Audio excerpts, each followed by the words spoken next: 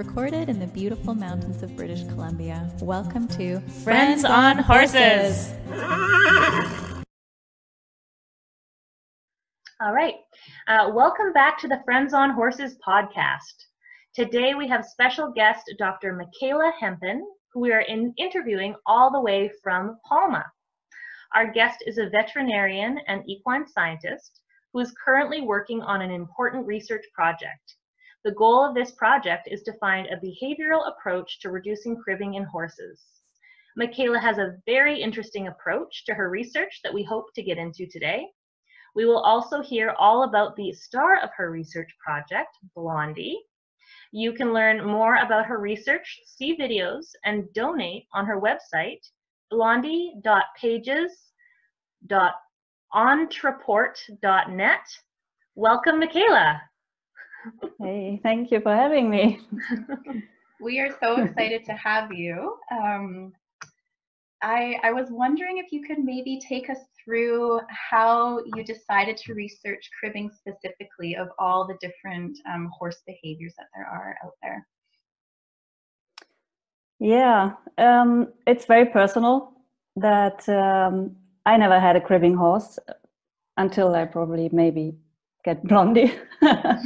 But we had a horse in our herd that was an eventer. It was a German warm blood that used to do competing, and he had a stressful life. You know, all the things you know about competition horses, staying in the box and getting a lot of concentrates and so on. So ticked all the boxes, and he was cribbing a lot. Then the owner retired him, and he came to us. And in our herd, there's a group of horses. There were at the time at least 12 horses, I think. They had ad libitum hay. He was ridden only occasionally on a very easy trail rides, you know, mostly walk with two women that were mostly wanting to chat. So it was really quite relaxed. And he did continue crib biting same way. There was no change whatsoever. And everything we know, or that we think we know about cribbing, is always you have to take the horses out in the field, give them friends, give them plenty of roughage, and it will go away. This is what the vets tell you, because really they don't. There's nothing else to give to the owners as an advice. And he continued. And it was so bad, he even cribbed on the back of my young mare that I just got, a 2-year-old. He also did it on others, but I cared more about my youngster. And it was very hard to see that. And if you think you do everything right, the husbandry is right, the feeding is right, he has social companions, he's not stressed out, and it's not changing. So I was just intrigued by that, and I was really curious to find out if there's anything we could do better for that horse. Yeah. Interesting. So, so the most common approach to resolve cribbing is an enrichment approach, sounds like. And for this horse, enrichment wasn't effective. No, and there are many reports of people that have been trying this, and it did not work. We know that it may occasionally work. People say that they have taken horses out and they stopped cribbing. However, there's no scientific evidence for that. So it's just people saying, but you know, I don't know if they've done 24-hour videos to see if the horse really did not crib, or it's just not cribbing when they are there. Right. And we also don't have before and afters. So that is just anecdotal. So people are saying that. I'm not really convinced that is true. Mm-hmm. In any event, I want every horse to be out in a herd, in a group, and having ad libitum hay, whether they're cribbing or not. That is a given. But you know, the owners are left with an advice that is not helpful, and then they start doing other things that are worse to stop the cribbing. Oh, interesting. And probably should, for our audience, define what cribbing is, if you don't mind. Speaking to what cribbing is, and maybe some of the tools that people are currently using to try and stop cribbing. Right. So cribbing is a behavior that mostly stabled horses are doing. So you wouldn't find it in feral horses, but it's basically a very well-defined behavior, and where the horse would grab with his upper incisor teeth on a horizontal surface and pull back, and it seems like they're sucking in air, and they make a grunt noise. And they do it repetitively, so they may be doing it, 5 times or 10 times in a row, and until maybe they stop doing something else and they go back to that behavior. And it's very distressing for the people watching it, much more than for the animal itself. So it's very much stigmatized, you can say. So owners with horses that crib, they also have a tough life. And that reflects back on the horses, because these horses are often sold for that reason. So, they have more owners. They've been handed around. They may not find the best stables because people don't want a cribber in their herd or in their stall.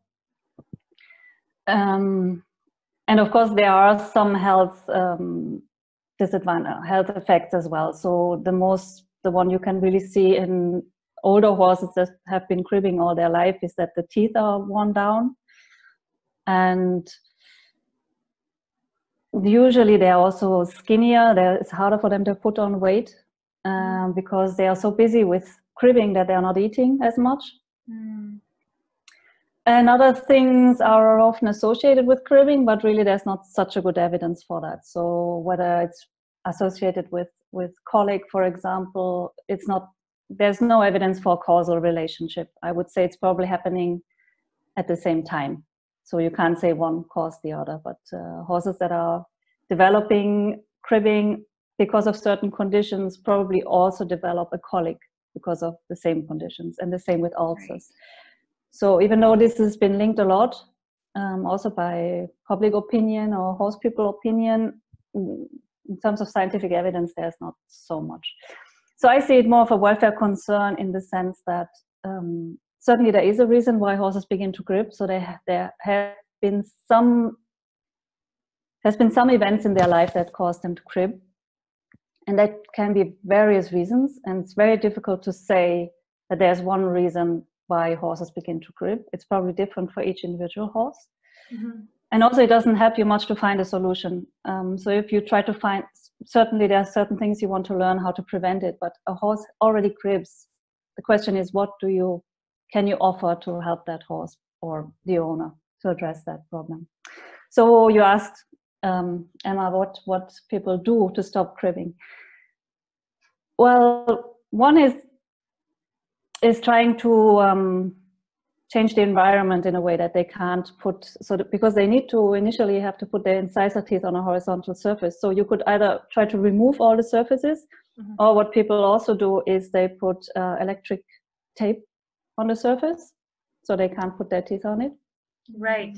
Which of course is quite stressful because they will be scared to touch anything because there's always the electric fence, the electric tape.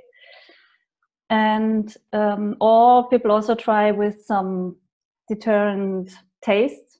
So I don't know, there are different things you could try to put. So when they put their mouth on it, it tastes terrible. Yep, I've heard of friends painting their fences with hot sauce. Yeah, as a deterrent. Yeah, exactly. Yeah. And did it help? No. Unfortunately.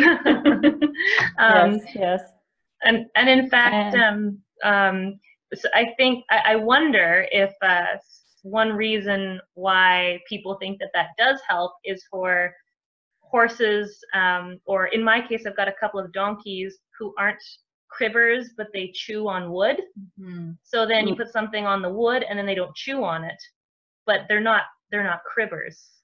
So maybe it's a myth that we're creating because it works for some horses, but those horses don't have that stereotypy behavior. Yeah, I think people are really just grasping anything that could maybe work. So Blondie's owner tried that as well. It did not work. Then the other thing, how to mechanically stop them from cribbing would be, for example, surgery. That is also done sometimes, where the veterinarian would remove part of the muscle that allows them to do this movement, or they may also take some of the nerves out. There's a certain specific surgery that is done, but I've seen a horse that has undergone that surgery, and he's old now and he keeps cribbing and all his teeth are worn down up to the gum. It had no effect whatsoever. That's I a think shame. with the surgery it can work. There's a very wide range of efficacy. So you sometimes have some that works, so they definitely stop, and others it has no effect whatsoever. So there's a wide range. It can work, it cannot do anything. So it's not a very good approach, considering it's very invasive. And also reduces the value of the horse a lot, because they have then a real hole in their neck. So they are again at risk in terms of welfare, because they are handed down to other people and more people and more people, which I always think is also, we also need to consider that the horses don't stay in their family. The more owners, usually the worse. Yeah. Right. Then apart from, go ahead. Oh, I'm wondering, it kind of leads into another question that Emma and I had just around the myths around cribbing. We often hear about cribbing talked about as a learned behavior. Would you say in your experience that this is factual or more of a myth? I'm surprised you say that this is what people are talking about. Maybe in Canada it's different.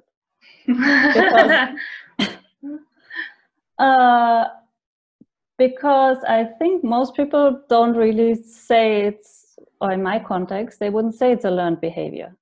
Where I would say absolutely, it is definitely learned behavior. But when I'm saying it, it's more, I feel like it's more revolutionary to say it's actually it's an operant behavior, it's a learned behavior.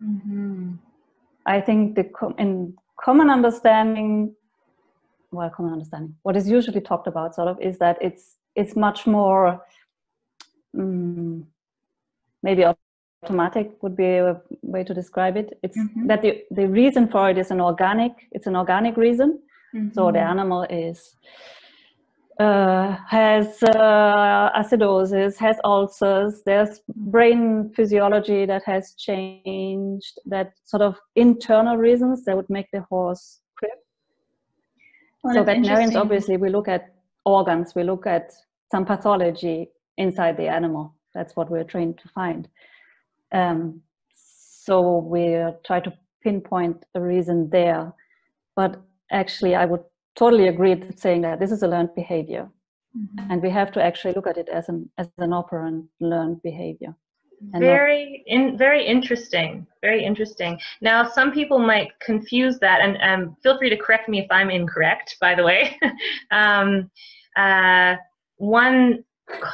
What I think is a common myth is that horses in a barn will learn to crib from other horses, which I believe has been disproven.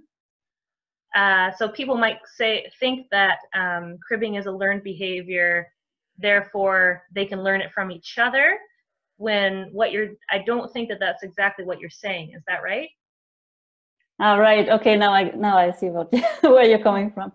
Yes, I agree with you. So I do not think that they learn from each other. I wouldn't say it's disproven, but those studies that seem to show this effect are based on questionnaires. They did not actually, do an experiment saying that let's see if any horse learns how to do it, because I don't think there would be any owner who would accept that type of experiment. But so there's very, very weak evidence for that. So I don't think it is. It's learned. It's obviously learned. It's not something the horse is born with, or it's something the horse has learned. Maybe, I think the theory or the hypothesis that I like the most is that it's strongly linked to the weaning. So when they're separated from their mothers at a very young age, 6 months, they are very often taken away from the mothers and put in a box, in a stall. Right. and they change the feed very often to make them grow very quickly. So because they want to sell them maybe at the age of 2 or younger even. So they want them to grow quickly and have, a shiny coat and lots of body to show. So they start feeding them concentrates. They are separated from their mothers. They still want to suckle, and they are alone in a stall. They don't have enough hay. So what do? They go and look for comfort. They look for the other. They look for the mom. Yeah. And they don't find it. So as they are searching with their nose, they might come to a surface that they can hold on to, and they start sucking, and they may get some comfort in that because they're totally distressed being alone, and maybe that gives them a little bit of comfort. So this is where the learning could start. Okay. But some other horses could also learn it later in life, or even earlier in life. It seems they even foals are still with their mothers. I've heard that they might be starting it already. But this hypothesis to me sounds very, very convincing. Okay, interesting. So it sounds like it starts off potentially as a welfare issue. So there's some type of stress that that is likely to contribute to cribbing, to the beginnings of cribbing. Could be. And I read once, and again, let me know, what your thoughts on this are, that there's possibly a genetic component or a genetic link to in horses that crib. Like thoroughbreds might be more likely to be cribbers than other horses, potentially, that there's a genetic predisposition to that? Well, there are a couple of papers on that also with trotters. Northern European trotters, I think Norwegian or Finnish. But if you think of it, how these horses are kept, I think it's a confounding factor, because the way that thoroughbreds and anyway race horses are kept, they are also taken away very early from their moms. They're separated, they're fed concentrates, they're highly stressed. So it's not very convincing to me that it's. That makes sense. I see where you're coming from there. There are too many other factors exactly. Within that, which is probably, and we'll get into that later, but one benefit of single subject research design versus other types of research, right? Yeah. Right. I'm curious, we often hear people talking too about, horses who have started cribbing, that they'll continue cribbing because as they're inhaling the oxygen, it almost creates a euphoric experience for them. Can you speak to that at all? Who knows?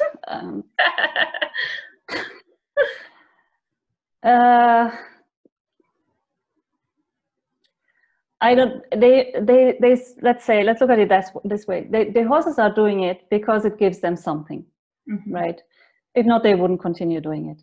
So it gives them whatever we want to put a name on it. It can be. Some people talk about dopamine, serotonins, or the oxygen flash, or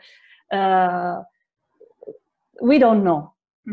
We don't know, but in either way, it's something the horse seeks to get. So they want to. It's meeting a need. Yeah, fulfills a function. Yes, which is interesting because in the this is why I don't like to use the label of stereotypy in this context, because in the veterinary field, stereotypy is often said to be a behavior that has no function. Oh, interesting, huh? Because it's not obvious, right? So it has no obvious function, but obviously there is some function there. Yeah. Why would the horse do it? So it doesn't matter what the horse gets out of it. There's something it gets out of it. So that's why it continues doing it. Interesting. So I don't see a lot of benefit in trying to identify what the horse gets out of it. And that may also be different for each individual horse. Who knows?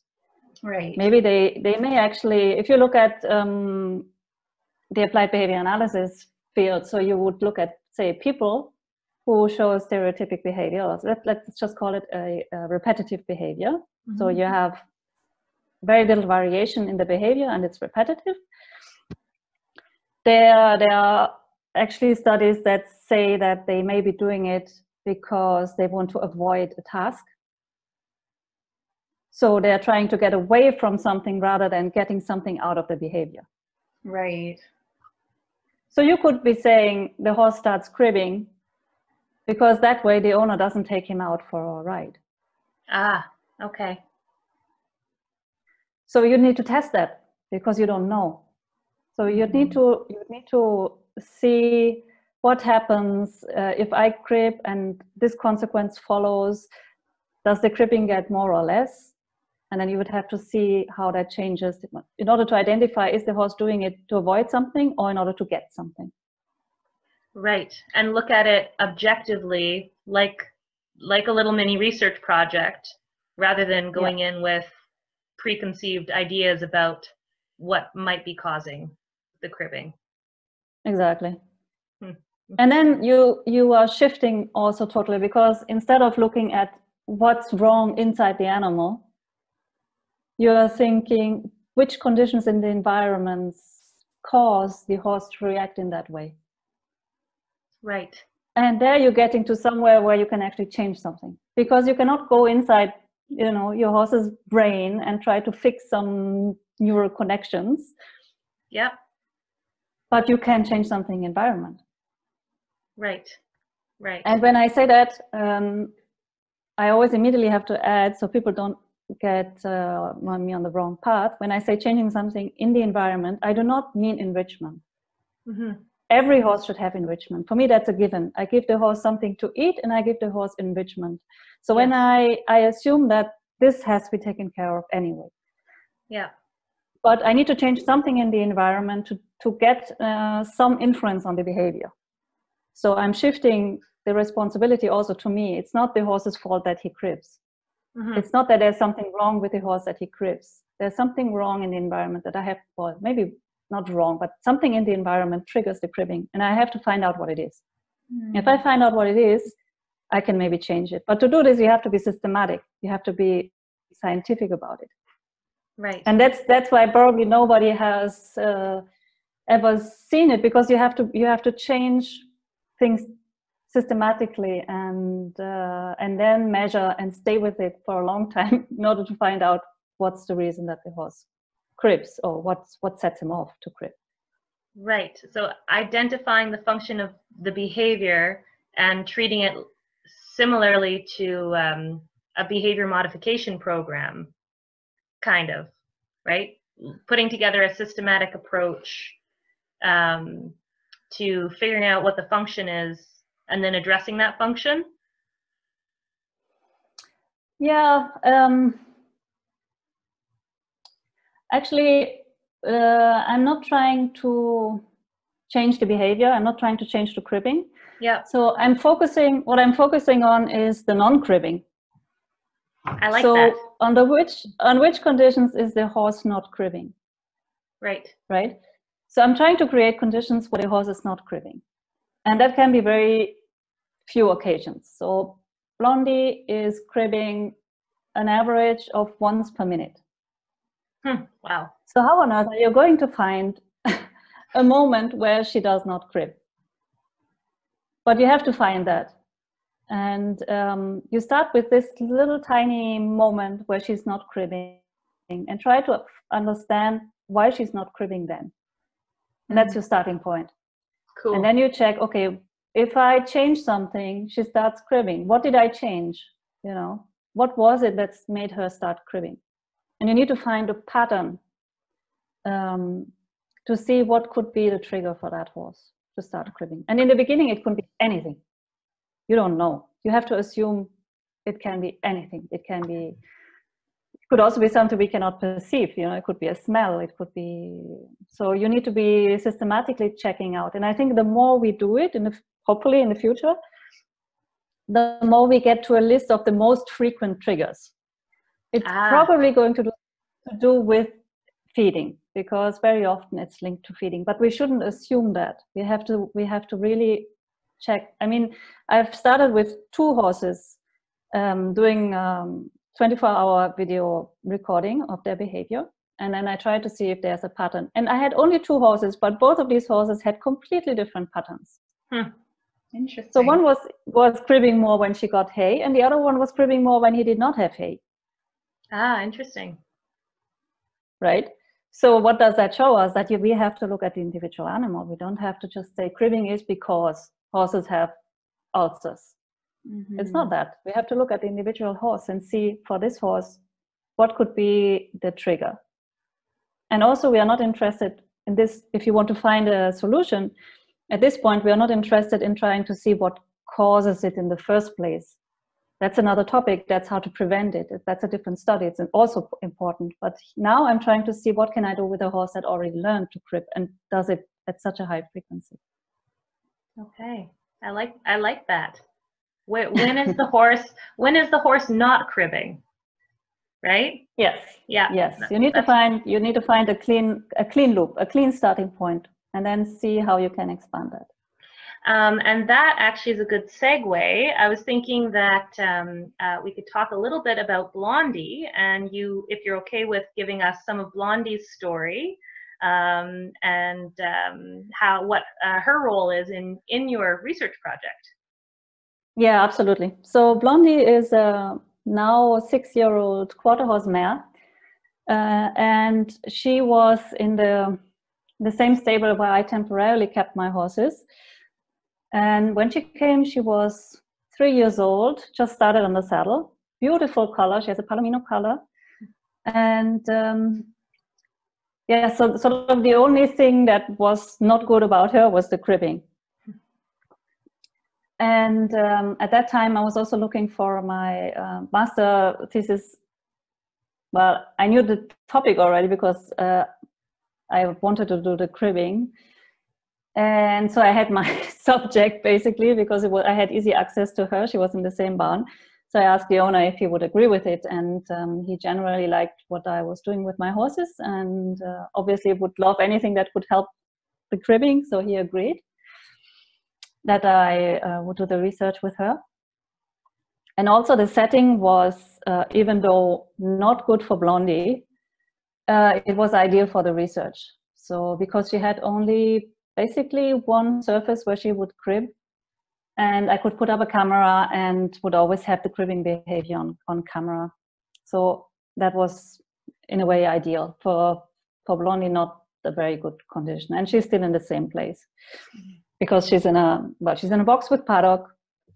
She has horses next to her, but it's not what I would choose for my horses. Mm-hmm. So she is ridden. She's not doing competitions, at least. The owner is a caring person, but he's not sentimental about his horses. So right. Yeah, you know, he's not a terrible person. He does care for them, but yeah, I would care more. Right. Yeah. Yeah. So he does. He rides her, and there's no competitions at least. So that's fine. And I've been seeing her after I left that stable because I was there only for a short time. I'm going to see her every weekend, so I go there Saturday and Sunday, and I work with her for less than an hour, maybe half an hour, mm-hmm. and that's it. And I've also kept a little bit of distance because I'm not, say when you're doing an experiment, I program in that my presence is not part of the overall conditions. So I don't want me to be a cue for anything. Uh-huh. So I'm setting things up and I disappear. And then I come back and I disappear. So I'm trying to stay out of it. So I'm not cueing any of this. Okay, I'm sure. Yeah, that's an important thing to make sure people know. Yes. It's actually all of this is very carefully designed, and I should maybe add at this point that I'm advised by Dr. Jesus Rosales-Ruiz, who is a professor for behavior analysis Who at the University of North Texas. I'm a big fan of, and when I noticed that on your website, I got very excited. Yeah, I know. I'm also a fan. Yeah, no, because it's very, very cool, cool approach. Because I think the combination is really good because I'm looking at it from a veterinary side of things, and he has obviously the behavior analytic side of things, and it combines really, really nicely. What he brings in. Tell me. Oh, sorry to interrupt. I was just going to say for our listeners who aren't behavior nerds like we are, would you mind just quickly mentioning kind of who he is in the behavioral world? In the behavioral world, you refer to the science world or to the training world? How about both? Because he's a lot to all of it, isn't he? Yes. So he's, as I said, a professor at the University of North Texas at the Department of Behavior Analysis, Applied Behavior Analysis.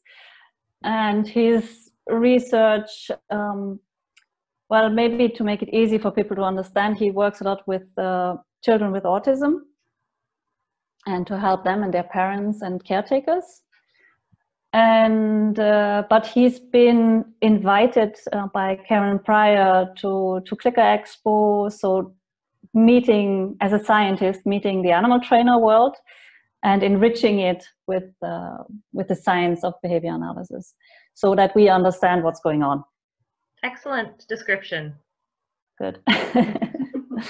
And he's been an inspiration, I think, for many people, and how we look at behavior, how we look at training, and also to have a scientific curiosity about it, and not take everything for granted, but actually try to investigate and understand it a little bit better. Well, there is your plug, Jose Rosales-Ruiz. Yeah. Little promotion for him. Not Definitely that he needs him out. So my understanding is that the research that you're doing now is single subject research design. And you kind of started talking about this at the beginning of our conversation, but I'm wondering if you can elaborate on why you chose this method for your study. Well, I think for this purpose, it's an ideal design. If you're coming from a veterinary world, or generally say life sciences or the hard sciences, you are probably not used to that design. So you're used to group designs, and basically you're thinking, the more the better, in order to get results with statistical significance. So this is what I was used to. And then if you read a paper coming from behavior analysis, and they talk about 4 or 5 subjects, sometimes even less, the first thought is, well, how can that say anything? It's just 5 individuals. You need at least 50 to say anything. But then if you look at it closely, it's a very, very smart design. Because so in a group design, what you would do is you'd have an experimental group, and you compare that with a control group. But in order to compare, you are averaging each group. So for example, you'd have 8 horses in one group and 8 horses in another group. And you do your experiment. So your experiment could be anything. Say you give them a drug, or you give them to a certain training protocol with them, whatever your intervention, or husbandry system also. So you have your individual 8 measures in one group and another 8 measures in another group. Then what you do is you take the average of one group, say your experiment group, the average of the 8 horses, right? So say you have you measure something between 1 and 10, and your average of those, so you sum it up, you divide it by the number of animals, your average is 5. And then you do the control group, you do the same thing, and your average is 1. And then you see if this discrepancy is statistically significant, so there are some tests you can do. So this would be sort of roughly the standard approach. I mean, of course, there are refinements, but roughly that's a standard approach. The problem with that is that you miss the information about the single one because you've taken the average. Now, of course, you need a control. You cannot just, so what people mix up is if a single subject design may have only one subject, one individual that you're following, but it's a very carefully designed program. It's different from a case report. A case report would be, me as a veterinarian, I find a horse that cribs, I do something, the horse stops cribbing, and now I write a report about it. That's a case report. But I didn't do an experiment. I've just report what I've seen. In a single subject design, you actually do an experiment, only that the experiment is with one individual, or you can also repeat that with another 2 or 3. But let's say one individual. And that design, this experimental design builds the controls within the same animal. So you have a baseline where you would start observing the animal. You don't even have to take it long, make it long, say 10 minutes. So you collect your data of those 10 minutes and you follow that by a control where, for example, you don't do the intervention. So the first one, you maybe you give the horse a certain, I don't know, a certain protocol, doesn't matter, an intervention. You take your measures and then you take that intervention away, and then you repeat it again with that intervention, and then you take the intervention away. And you measure, for example, the behavior of the horse and a specific criterion. Say cribbing. How often does the horse crib? If you open the door, how often does the horse crib when you close the door? How often does the horse crib when you open the door? How often does the horse crib when you close the door? So that's an experiment, and there's a control because you're shifting the criteria. It's still the same animal, but you have controls built into it. And if in your data you see that there is a sharp decrease or increase change in the frequency of cribbing, that gives you an indication that the change in the environment you did had an impact. So even though you have a single animal, you have very good evidence that it was the intervention that had an influence on the behavior. Okay. And the other really cool thing about it is, one, you don't need so many animals, so you can do it with the one you have. You can do it in a very short time. So you can do, as I said, 10 minutes or sometimes even 5 minutes. If you see that the change is very obvious, you can make it very short. So you can repeat it many times, which gives you more evidence, stronger evidence. And the other very cool thing that I like about it, which is important if you're trying to find a solution, is that you can change your experiment depending on what answers the animal gives you. So you begin with a certain setup, and you see the animal gives you some indication of what could work or what does not work, and you adapt your protocol. So you try it over 2 days. If you see, that didn't work, let's try something else. And you try something else and say, oh, that's good, let's do that again. And you repeat that several times. So you're always adjusting it. When you're doing a group design, you are stuck. You have your experiment, you have your protocol, you have to do it from start to finish. You cannot deviate because you ruin your whole experiment. So you have to do it from start to finish. With single subject design, which is designed to find a solution, you can adjust it. Cool. Depending on the answers the animal gives you, basically. That's the other really cool thing about it. Very interesting. That's why I chose it. Interesting. Well, good choice. I'm a fan now. Exactly.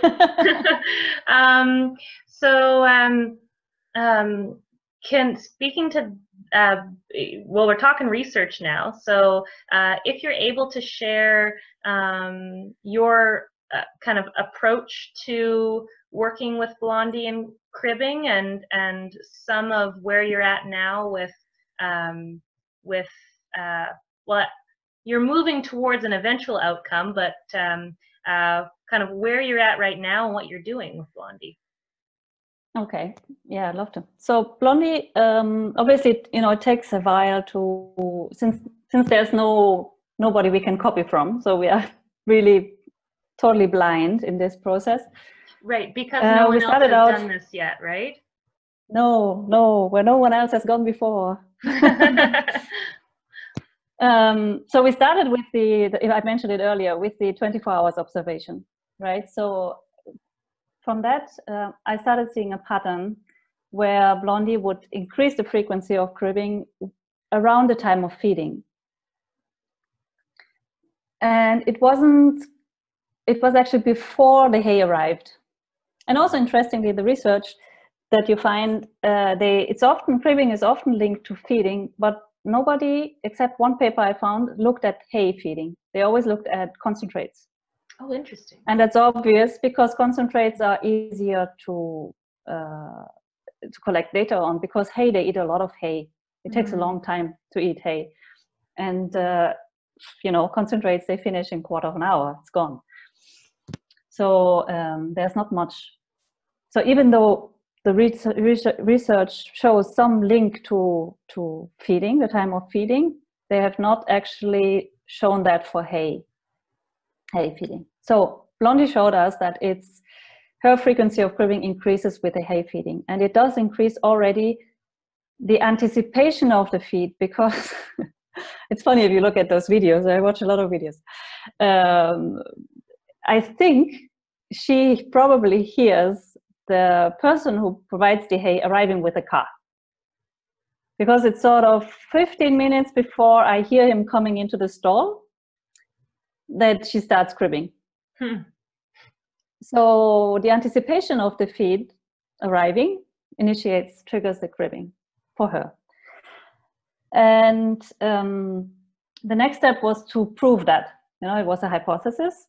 So looking at the data and the time of feeding, so I know what time they were feeding, I know when the cribbing went up, it seems like it's somehow linked to the feeding.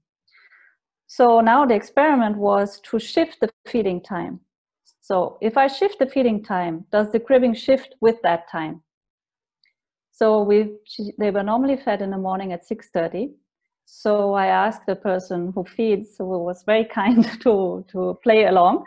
So he fed them at 6, and I think we repeated that twice. Then he fed them 2 days at 7, and he fed Blondie 2 days at 8. Now I couldn't expect the other owners accepting that their horses are fed at 8 instead of 6:30.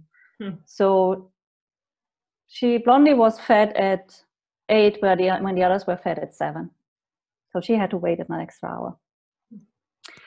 So, and what the interesting result of this experiment was that the cribbing shifted with the hay feeding. Okay.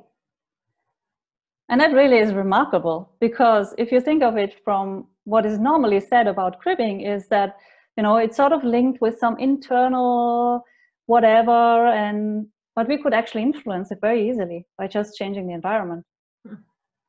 So it's not automatically at that time of day that she starts cribbing. No, if there's no cue that the feed is coming, she's not cribbing. She can easily, she still cribs, but at a lower frequency. So by shifting that, we can show that it's actually influenced by the environment. The environment has an impact on the cribbing frequency. It's not independent. It's not something just internal coming out of the horse. It's coming from the environment. So that's already an important finding. Yeah, very interesting. Yeah, and then we did a couple of things, because I'm a clicker trainer, so obviously I thought, I need to do some clicker training with her. And I did a little targeting session, and she learned very quickly, but I lost her after a few minutes, and she went off cribbing. Say, okay, she's not ready for clicker training. But the good thing was that I realized that feeding her a tiny piece of carrot, I can make her crib. Wow, cool discovery. Right, so this was an on button that I can use for the experiment. Cool. Because I want to see how to switch it off. So in order to switch it off, I need to switch it on, okay? So the next step was to find out if we can offer an alternative reinforcer to the cribbing that maybe is stronger, that can compete with the cribbing, right? So we were talking about positive reinforcement, negative reinforcement. Why is she cribbing? What is she trying to get? And can I replace that reinforcer? So I can switch on the cribbing by feeding her a piece of carrot.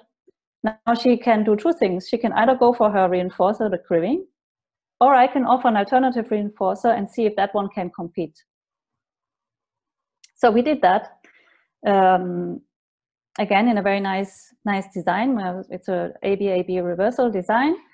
So I could feed her a piece of carrot, and I would scratch her because she enjoyed scratching. Because I think at the time she had her rug on, and you know they always feel under the rug a bit itchy. So I would scratch her, and feeding the carrot, the frequency of the cribbing went up, obviously. But the moment she would stop cribbing, I would scratch her. If she would decide to go back cribbing, I would stop scratching.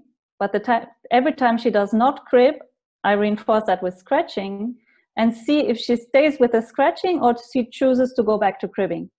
Right? Got it? Yeah. Mm-hmm. And I could compete with the cribbing. Cool. She chose the scratching as a preferred reinforcer to the cribbing. So I could stop the cribbing by providing scratches. Wow, very and exciting. Now the control was to give her the carrot and I go out. Okay, that's the control. Then again, the experiment, I repeat again, I would scratch and repeat again the control where I would leave the room or the box. And you can see in the graph, how the cribbing peaks after the carrot, and then if I scratch, it goes to 0. And it stays for the whole 5 minutes of the experimental condition at 0. Wow. And if I feed the carrot and I do not scratch, she would, continue cribbing. So that's another very important piece, that you can compete. There are reinforcers that can compete with the cribbing. That's really, really cool. And some of our audience might not understand what reinforcers are, so quickly cover that, and you can please add to what I say, but reinforcers are something that you add or take away to increase the likelihood of a behavior. So it sounds like you caught a moment where there were no cribbing behaviors, and you reinforced that with scratching to increase the likelihood that Blondie would continue the not cribbing behavior. Is that? Well, but it was not a training approach. That was just to see if an alternative reinforcer could compete with the cribbing. Right.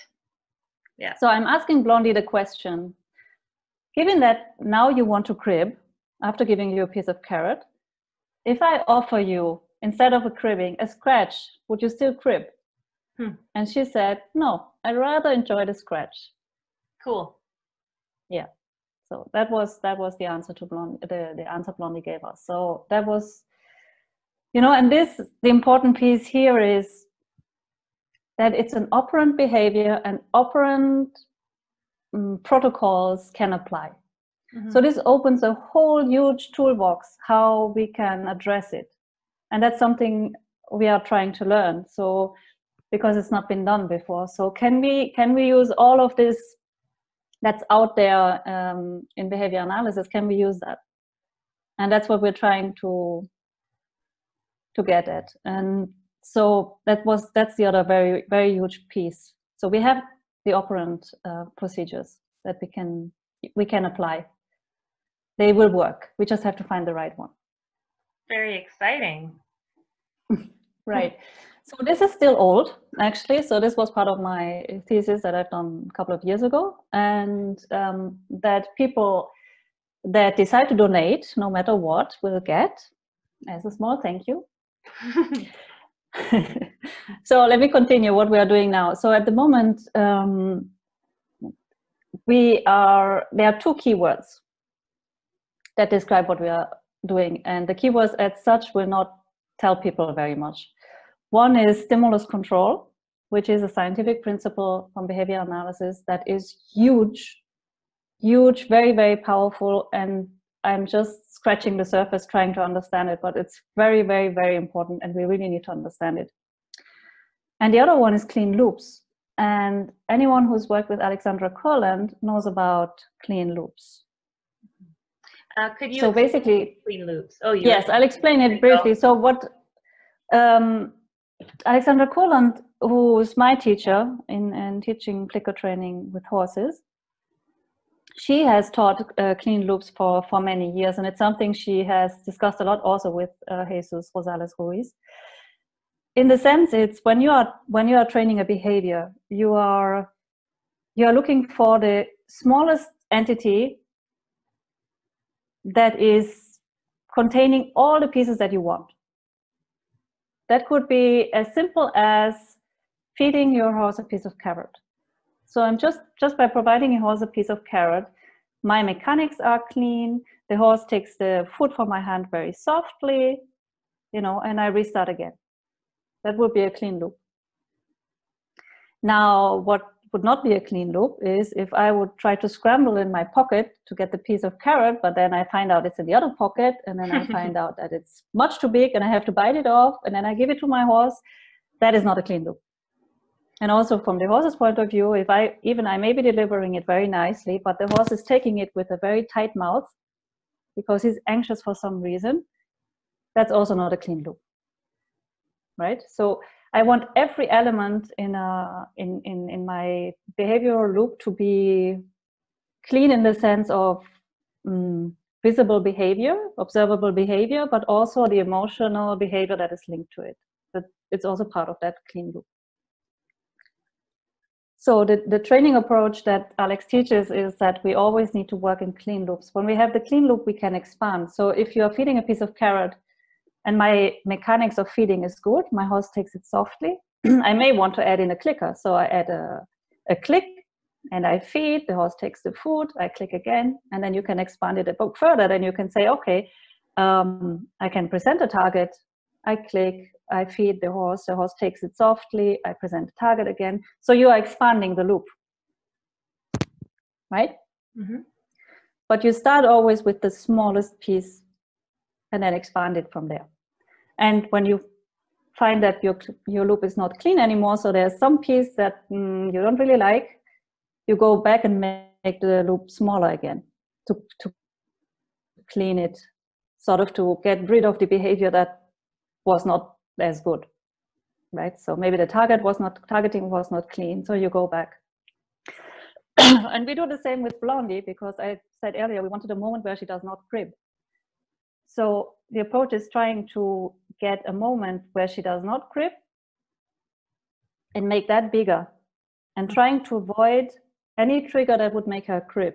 So I have to be very careful in expanding it. So also the principle of errorless learning comes in. So you have to do very, very slowly in expanding the loop to avoid that the cribbing comes back in. Okay, so people will not understand what I mean. For Blondie, feeding her makes her crib, but the horse needs to eat. So how can I get the hay back in and she does not crib? That's a challenge. So we tried different things. So I eventually taught her targeting, and she could stay with me for really long. She would eat 2 kilos of carrots without cribbing, using a wall target. But as soon as I stopped, she would go back cribbing. So always in the break, so between sessions, she would crib. She would be super focused, no cribbing in the targeting, but if the moment I stop it, she would crib. Okay. The other thing was that, okay, I got her attention with the carrots, that was fine, but the hay would immediately make her crib. So I have to find a way of feeding her the hay that she doesn't crib. So we started with tiny amounts. I was really giving her only 1 piece of hay and she wouldn't crib. So I had to then shift from small amounts of hay to big amounts of hay that she doesn't crib. So all this in a sense of, think of it errorless. So you go from very tiny when it's still good and then try to increase it. The other thing we did was we changed the environment. so that she's less likely to crib, right? So to avoid that error as well. And the other important piece is why I said stimulus control. So one was clean loops, the other one is stimulus control. So the stimulus control, what we want to create two very clear conditions that are totally separate for Blondie, which is, one is when I'm there and I'm doing the experiment. That's the experiment condition or training condition. I call it training condition. And the rest of her life when I'm not there, which is the normal everyday life condition. I have to keep these very, very separate because I cannot maintain that clean loop forever. So I can only do it for a very short amount of time. So I have to change the environment to make it clear for her that this is training condition. In this condition, there's no need to crib. We are not cribbing, right? And the other one is you can crib whatever you want. This is the normal life condition. So I'm trying to work in the training condition. So these are my stimulus control for non-cribbing, if you want, with a clean loop. And the rest of the day, you can do whatever you want. And this is so strong because I only go to her, as I said, half an hour, Saturday and Sunday, that's it. All the rest of the time, she's doing her normal cribbing, high frequency cribbing. But when I'm there, she can immediately shift to training condition where she's not cribbing. Because we've arranged the environment in a way that for her, this is a totally different environment, even though it's the same box. I've just changed it a little bit. It looks different. I'm there. I have a small procedure where I send her out first and set my things up. And so she knows, okay, this is different from normal. This is our non-cribbing time. And the rest of the day she can crib. Wow. And now what we have to do, which is the next, so at the moment she's able to eat her whole ration of hay, 40 minutes, and it could be longer. It's because I decide I want to do something else. I get bored. She could do it. Duration is not a problem because the conditions are clear. This is a non-cribbing environment, non-cribbing condition. So time is not the problem. Duration is not the problem. So she can stay in that training environment without cribbing and eating her hay. Now what we need to do, and this is the second part where I'm not there yet, but which is what we need in order to apply the protocol as a treatment option for other horses as well, is that we can shift the training condition, blend it into the normal. So expand this, if you want, to the normal everyday condition so that she basically, in her mind, everything is now training condition. Right, the behavior is generalized to all conditions. Yeah, the right term would be to transfer stimulus control. So we are transferring the stimulus control from the training condition to everyday life, sort of. So in that sense, the thing is, it's difficult to blend it in. You have to do it gradually. If you do it too quick, she would start cribbing again. So you have to do it in a very, very soft way so that she's not even realizing that we have expanded the training condition to everything. So all of a sudden the training condition is her whole life. But she didn't even realize it because we've done it so gradually. And so there's no cue anymore for her to crib. The cues have disappeared. We have excluded them because they are associated to the old condition, and they are not present in the new environment. That's the plan, and I think this will work if we do it. It's a matter of finding out how to do it, and we need the time obviously to change that environment. Give her the time to adjust, and it would be quicker if I could go there more often, but that's the other issue that we can talk about maybe next. Which is more practical and less scientific. It all sounds incredibly exciting. I'm curious, once you come to the end of this phase of research, do you have plans for expanding to applying your findings to other horses, or what are kind of next steps with these findings? Well, we do step by step. First of all, I need to know that it works. So ideally, of course, we want it to be applied. I mean, it would be fun. Say we managed to do that. If this would work, ideal case scenario, then the best would be to replicate with another horse, right? And than with another horse. If it still works, and we could say that this is solid, you could do all sort of things. I mean, you would first need to do it a couple of more replications in a scientific manner to really have evidence that this does work. And of course, there are different challenges for every conditions. I mean, certainly the horses are different, but also the setup is different. As I said in the beginning, we had a good setup for the science, not for Blondie, but for the science, it was a very good setup.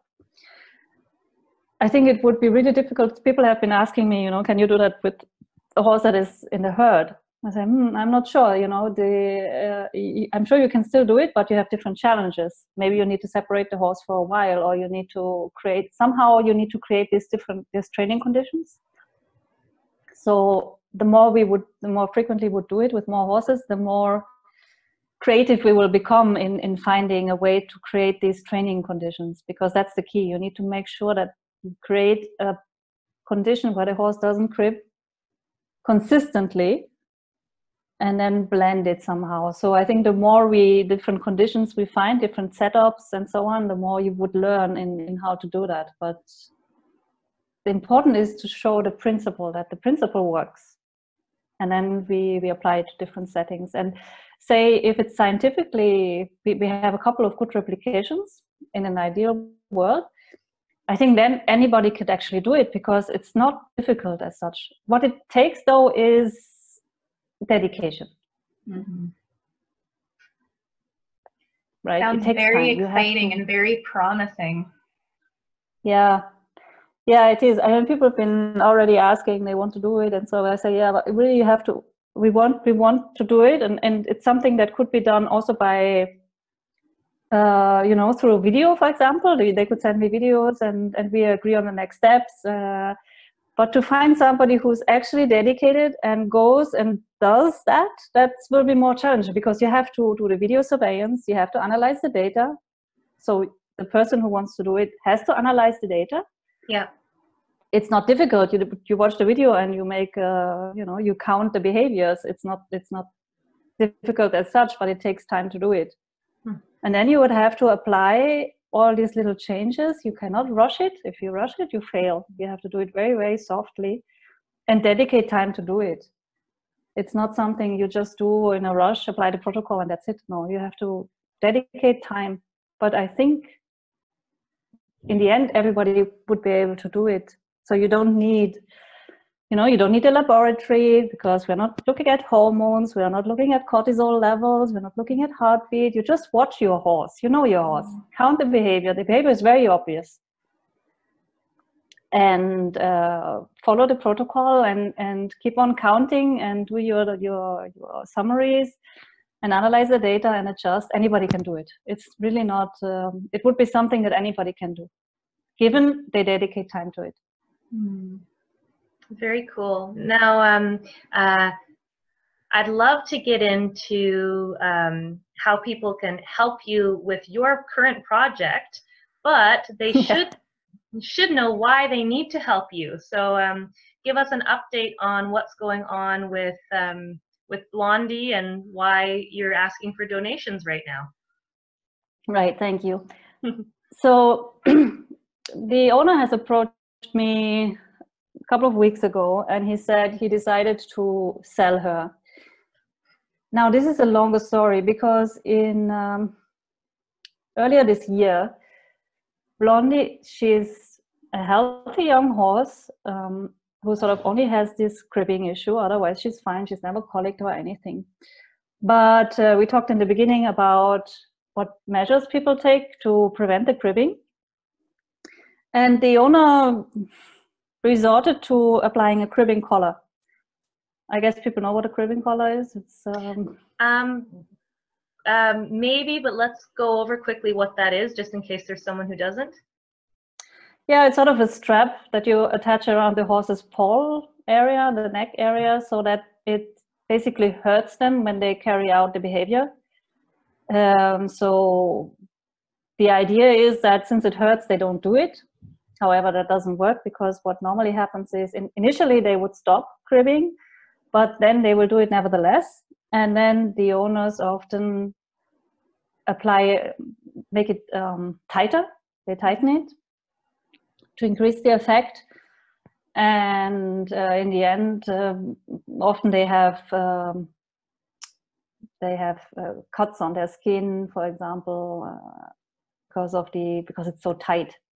Mm-hmm. And so I was actually at the Art and Science of Animal Training conference in January, I think, this year. And when I came back to see Blondie, I found her with a cribbing collar really tight. I put my fingers in, it was really, really tight. But yeah, she's not my horse, you know. So, and the owner agreed to let me work on her. So I cannot just go and do my thing. And I was always very careful with him not to criticize, because I need access to the horse in order to help her. Right. So I left it at that moment. But then later when I came to see her next time, she had a facial paralysis.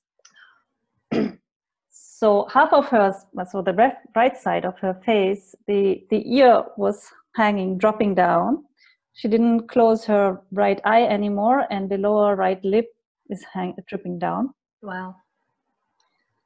And what I've been told was that they think that she lay oddly, you know, and the facial nerve was pressed, and that caused the paralysis.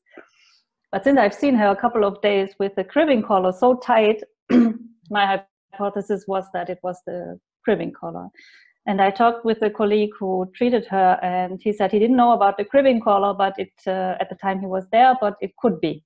Mm-hmm. Of course, we cannot prove that it was the cribbing collar, but I assume it was the cribbing collar that caused the paralysis. Mm-hmm.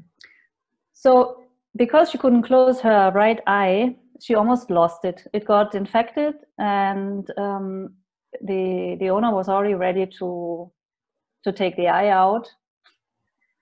But he did treat her, and luckily she did not lose it. So it looks now that it's healed, and it's no big issue. But at that moment, I was very worried that the owner will sell her, because now, in addition of the cribbing, which he knew when he bought her, she had this paralysis. And since he's not emotional about his horses, he sells them. He gets a new one. So I told him if he ever decided to sell her, to please let me know first. Mm-hmm. And he promised to do that. So that was in February. Now in summer, he bought a new horse. He has a young 3-year-old that he's starting. And as I said, 3 weeks ago or so, he told me that he doesn't want to keep Blondie, so he's going to sell her. And as he promised to tell me first, he lets me know, and he told me his price for her, and he said, he agreed to give me a month notice, so I'm the only one who knows. Mm-hmm. And I said, right now I cannot buy her, because I had my son just started university. He transferred. He's used up all my money. So I cannot buy her at the moment. What I can do is I can maintain her. So if she's with us, she'll be part of our herd, and she'll be living in a wonderful environment, clicker training environment, in a nice group of horses. She would fit in perfectly, because my gelding is sort of the stallion in the herd, and he accepts only females. So she's female, that fits. She's also the same size with the others. The age range is also good. I think that wouldn't be a problem. He would approve her, another mare in the herd. And we can place one more, then it's too full, but one more can fit. And the person who's running the place, she will also help, because I don't have time to take care of 3 horses, but she will also help. So that's all settled. I can do the maintenance, but I cannot buy the sales price. So I've set up the fundraiser to help me get the money together, because it's not just to buy her out. There are so many horses that need help, that need to be rescued. But the thing is, if she's sold, I cannot complete the research. And this research is so exciting. It would be such a shame to lose it, because we have and that's why I put up the 2 videos on the fundraiser website, which everybody should look at. It's amazing. I've put these videos, I've just made them 2 weeks ago, I think. You would see the baseline, as I said, in the single subject design. You do your baseline, you change the conditions and compare. So you see the baseline is, I just dropped a little bit of hay in her box, and she's cribbing straight away. So she gets the hay, she cribs. She's very standard cribbing behavior, high frequency, very distressing to watch. So I couldn't do it for long. I can't watch it. And then I did the training intervention, and fading out the training intervention in the end. So the last piece of it I've put as a after video, and you'd see nothing in the environment has changed. Between the first video and the other video, there is less than an hour time difference. It's the same horse. You have to say that because it looks like a different horse. The first one, you have the high frequency cribbing. The after, you have a horse that just eats her hay quietly. It's so cool. I think we both watched the video on the website, and it's miraculous. It's quite jaw-dropping to see her. Yes, it is. It is. Obviously, you know, as I said, we still need to. So we know it works. We know it works. Now the thing is, I want to expand it, as I said, to transfer the training condition to the normal everyday condition. Now, if she's sold off, I can still publish something, right? But we are not. We want more than that. We want actually a protocol that people can replicate and try with their own horse. That's what we want. But if we stop now, that would be lost. And I'm not sure I can do this again, because this is a private investigation of mine that I'm doing in my free time, and I'm not sure I can do another 4 years of this. Mm-hmm. Yeah. So this is once in a lifetime, you know, to complete this, and it takes very little, because I think if I have another 3 months, I can probably do it. So the fundraiser is for 2 things. It's one, to get Blondie, you know, to spare her the life of moving to other owners. And, you know, in Italy they eat horse meat. So a horse that is cribbing has a facial paralysis, has been handed down already a couple of times. It's not unlikely she may end up with a butcher. Mm-hmm. That would be a shame. I mean, she's 6 years old. She's perfectly fine. But that's a risk, you know. And it may not be the next owner, but it may be the one after that. Right. That's one thing. And I know there are many horses who have that, you know, who need to be rescued. But the other part of it is this scientific project that I think we can complete in the next 2 or 3 months, and then publish something that is really relevant and that can really help others, because it's a completely new approach of looking at cribbing, and the ones we have so far are not helping. No. So this would be really awesome. And I think it takes very little, because we don't need a huge funding. The only thing we need, and actually people have been super generous since I started, you know, how long is it? Is it even 2 weeks? Maybe less than 2 weeks. We have already raised half of the total. So with a little bit more effort, I'll be able to buy her and complete the research, publish it, and take Blondie home, which I plan to do in spring. So she doesn't need to stay in these conditions for much longer. Let's say until, you know, maybe March, maximum March. Then we can transition her, because she also needs some time to. We have to take the shoes off and prepare her because ours are bare feet, and it's probably a bit rough for her to go directly on the stones that the kibble we have laid out. So we need to transition her also, and I have to prepare her for trailer loading and so on. So there's a lot of things to do as well. So she needs a couple of months where she is now, and then we'll move her to a beautiful place. And probably in this time I can also complete the experiment and have something that we can publish. So the plan is, one, to continue the research, and also I added to the funding request an additional 1,500 euros, which would allow us to publish in an open access journal. which does cost that amount of money. You may not know, but if you're going on the internet and you're reading an article that is, even though you don't have a university enrollment, you can read, that means that somebody paid that amount of money to make it available to others. And I would want to do that as well. I've added, yeah. Oh, I was just going to say, I can speak to that. Being a behavior consultant, I'm often trying to look up research, and it's, you know, you'll get that wonderful snippet, and then it's like, then you have to pay for the rest of the article, and it's like, but no.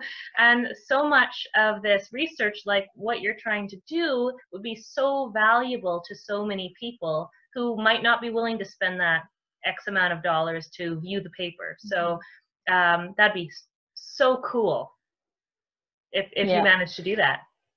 No, I definitely want to do that. But let's say first priority is, of course, buy Blondie. So the owner currently is asking for 4,500 euro, whatever that is in your currency, which hopefully I can still negotiate, because he's exaggerating.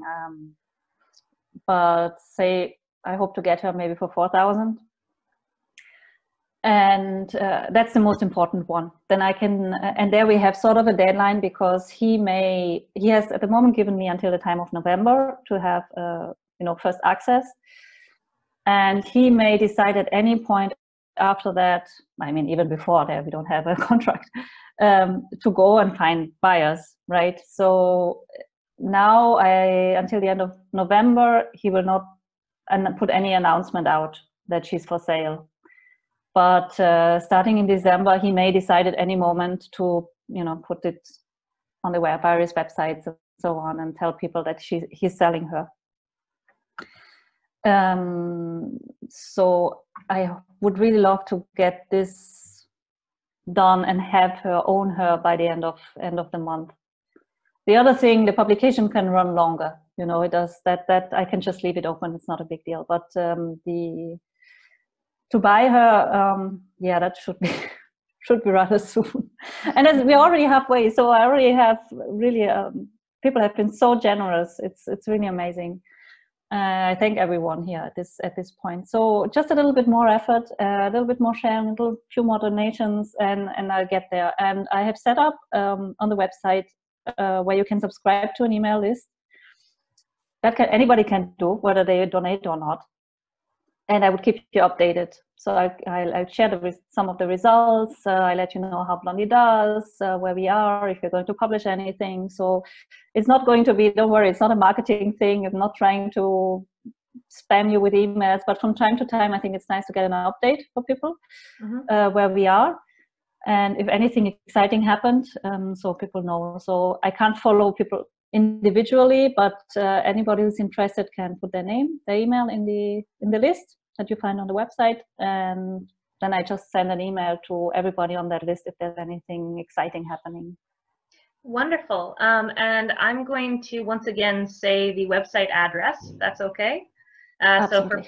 So for people who want to learn more about the project or watch the videos, which I highly recommend you take a look at. Also, if you're interested in donating to the project, the website address is Blondie, BLONDIE.pages, PAGES, .ontraport, ONTRAPORT.net. So get on there. Do you have anything to add, Mira? It's just been fantastic speaking with you and hearing about your project. Really exciting to hear about the direction that all of this research could potentially take us in terms of addressing cribbing with horses. So just wanting to thank you so much for your time today. It's been really insightful. Yeah, I loved it. Michaela, anything that we missed that's important to throw in there, or do you think that we? No, I just want to encourage people. I mean, just imagine we could create a community, people trying to do crowd science, everyone do their own experiments and share what they find. And this could be a community science project, and later on, I'm sure this can be expanded to other behaviors. That weaving or any, it will be the same. I don't think it's really a difference. So this could be a huge new community that we can all do together, because as I said, anybody can do it. You just have to dedicate time to it, be vigilant, take data, and then we could share the little progress and videos, and people can help each other. So that's always exciting if you think of it. Very cool. Okay, well, thank you so much, and I think that's a wrap. That's a wrap. Woohoo! If you want more Friends on Horses, you can find us on Facebook at Friends on Horses Podcast. Check it out for all the latest and greatest horsey news. You can find us on the web at friendsonhorsespodcast.com or Instagram at friendsonhorses_podcast. Like what you hear? Help us quit our hay jobs by supporting Friends on Horses. You can support us by rating our episodes on iTunes, becoming an ongoing sponsor through Patreon, or simply by spreading the word about our show. Have some feedback? We'd love to hear from you. Contact us via email at friendsonhorses@gmail.com. Thanks for joining us. Until next time.